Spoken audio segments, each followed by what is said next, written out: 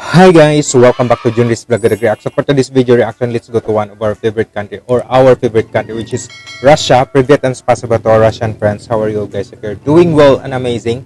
And the title of this video, and this is our part 3 of History of Russia, Epic History, and credit to the owner also with the video to Epic History TV. I'll put in the description box below so that you can connect also with the owner of the video. And if you're new to my channel, just click on subscribe button, click on notification bell so that you'll be updated on our future uploads. And if you have some comments and suggestion related to this video or any Russian video, Russian artist that you can suggest, drop it in the comment section. I'd love to read and respond to you all and make your video requests. There are a lot of like especially our Russian supporter that they're like half of the idea that some of the Russian agree with what's in the video, and of course there are people who disagree because they know much more of the Russian history. And of this epic history, I really want to know more of you guys at the comment section in which part that there might be something wrong. Comment down section so that we will understand that this is not true, and we will believe in the video, we will fully believe or not. And I really appreciate of you guys, to those people who write in their comments of they like the video, to some that some of the part that they don't like it. And I would love to listen with you at the comment section once again so that we will understand also the history of Russia, and that's truly important, so that not just me being as a content creator, to the other readers, also to the other watchers, so that they will fully understand with this. And I hope guys you will enjoy watching with this one. And let's get to know a little more with this part 3 of History of Russia. History of Russia continues with the reign of Catherine the Great, a time of cultural splendor, enlightened autocracy, and enormous territorial expansion. Catherine's reign saw the annexation of Crimea and the partition of Poland and settlement of Novorossiya by Russian colonists under the supervision of Count Potemkin. A European migrant such as the Volga Germans settled in Russia, while Russia's new Jewish population lived with the Pale of settlements. All those informations, Epic History TV, I'll put all in my description also guys, so that you will understand, you will get further information. And once again, I would love to listen with you. What are your thoughts with regards to this video? What are your, do you want to disagree or agree with the video, of course? And enjoy with this one. Привет and спасибо to all of you guys. Wow.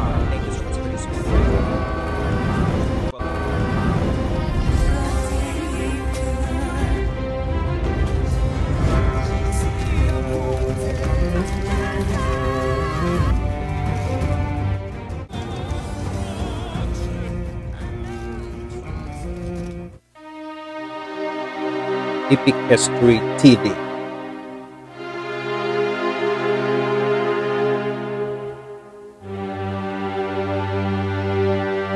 In the early 1700s, Peter the Great's reforms put Russia on the path to becoming a great European power. Wow. But it was his grandson's German wife, Catherine, who deposed her husband to become Empress of Russia, who oversaw the completion of that transformation. Wow. Like Peter, she too would be remembered as the Great. Imagine of this time that ladies also can allowed to rule and be powered. Wow. Catherine was a student and admirer of the French Enlightenment. Amazing. And even corresponded with the French philosopher Voltaire. She reigned as an enlightened autocrat. Her power was unchecked, but she pursued ideals of reason, tolerance, and progress. Catherine became a great patron of the arts and learning. Schools and colleges were built. The Bolshoi Theatre was founded, as well as the Imperial Academy of Fine Arts. Wow, while her own magnificent collection of artwork now forms the basis of the world-famous Hermitage Museum. Catherine encouraged Europeans to move to Russia to share their expertise, and helped German migrants to settle in the Volga region, where they became known as Volga Germans. Their communities survived nearly 200 years, until on Stalin's orders, they were deported east at the start of World War II. Catherine's reign also saw enormous territorial expansion. Great. In the south, Russia defeated the Ottoman Empire, winning new lands and the fortresses of Azov and Kerch. But then Catherine faced a major peasant revolt, led by the renegade Cossack Yemelyan Pugachev. The rebels took many fortresses and towns and stormed the city of Kazan before they were finally defeated by the Russian army. Oh, nice. Catherine then forcibly incorporated the Zaporozhian Cossacks into the Russian Empire and annexed the Crimean Khanate, a thorn in Russia's side for 300 years. Russia's new lands in the south were named Novorussia, New Russia. Sparsely populated, they were settled by Russian colonists under the supervision of Prince Potemkin, Catherine's advisor and lover. Advisor and a lover. The Polish-Lithuanian Commonwealth, exhausted by war and at the mercy of its neighbors, was carved up in a series of partitions, with Russia taking the lion's share. Poland did not re-emerge as an independent nation until 1918. Russia inherited a large Jewish population from Poland, who Catherine decreed could live only in the so-called Pale of Settlement, and were excluded from most cities. In France, the French Revolution led to the execution of King Louis XVI.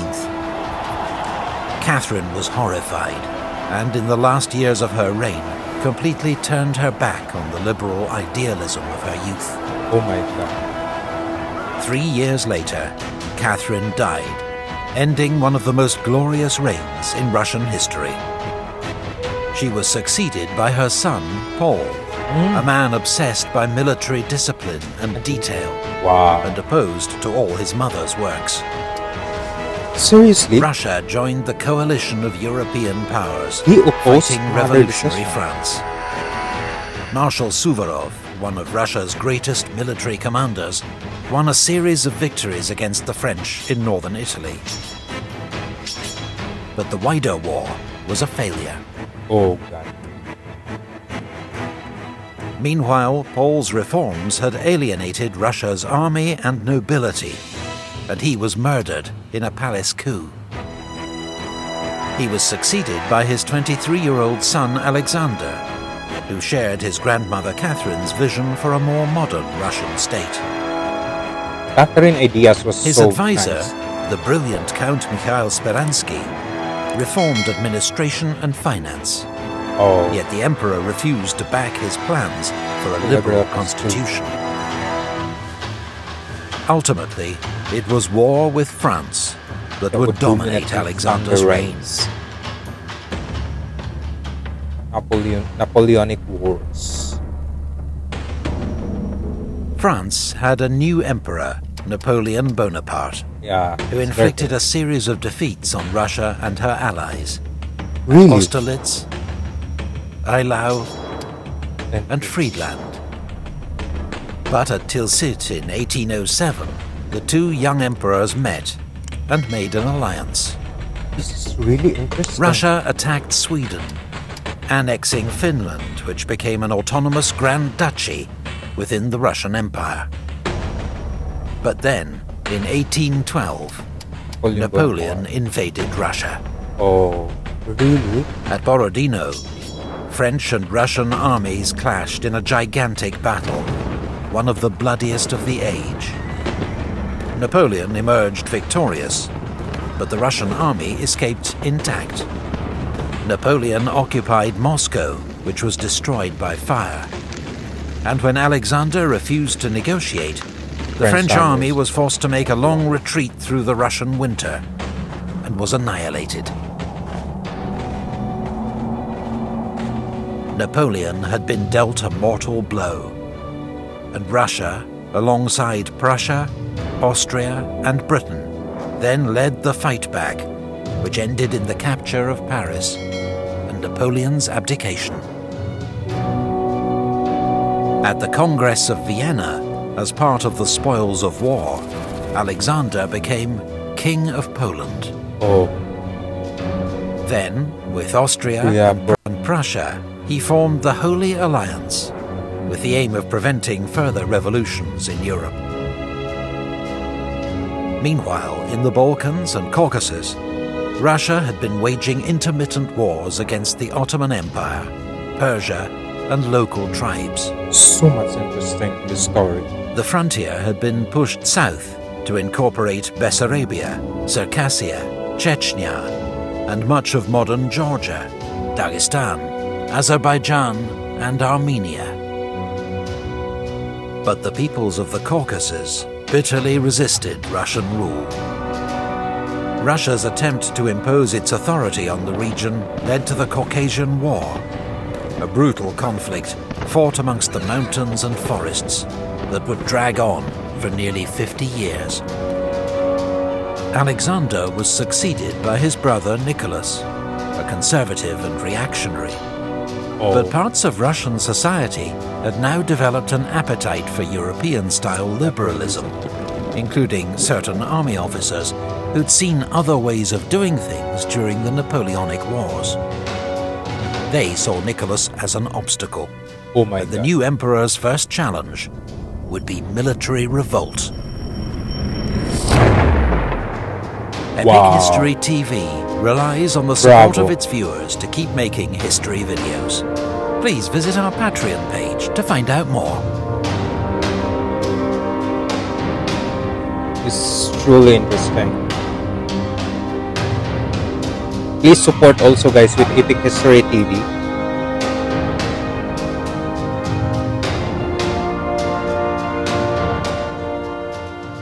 This is what I always enjoyed with this video, because history of Russia is such an epic one, mysterious and tragic, majestic, that you really, and there is an ups and down of also with the Russian of how they conquer in their country, and that's so amazing. But this is a video that you really want to put in the four corners of the school, or it will be taught in the school, because the chronological order of how these people, kings and then the queens, ruled in their country, and then in Russia, of how they fought, followed by their sons and their husbands, and how their rule was, it's good or bad, but still they are conquering such cities, they are fighting with the country. It's leaving something that people will truly believe in their power, they truly believe that they give us such a great impression during those times. And this is so amazing, learning such this history, especially in Russia, because of my channel. It's more on Russian history,